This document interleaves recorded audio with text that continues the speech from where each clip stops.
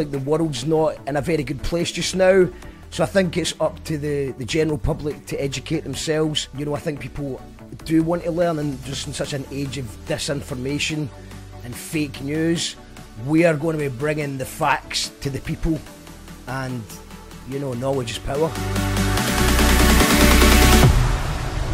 This year for Explorathon, we're taking part and we're planning to do a kind of live stream concert, but it'll be kind of a mixture of acoustic instruments, but also maybe some electronics and possibly some kind of visual elements as well. It's almost like a normal concert, just, you know, streamed in from the comfort of your home. There'll be something for everyone. There's lots of different subjects, and the best bit is that hopefully we're going to get a lot of the researchers coming on live to explain the answer. They're very fun questions, and I think they're going to be presented in an entertaining way. For the Explorathon, I'm going to be giving a lecture on RuPaul's Drag Race.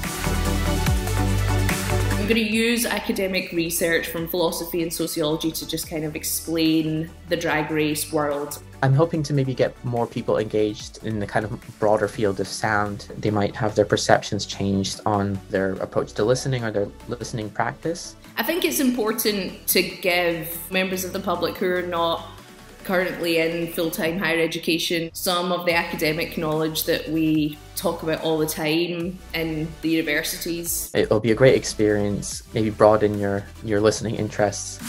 People are going to learn stuff, including myself. Come along to the lecture and just sort of kick back and enjoy. And I hope you can make it. I hope everyone can make it. We're going to change the world.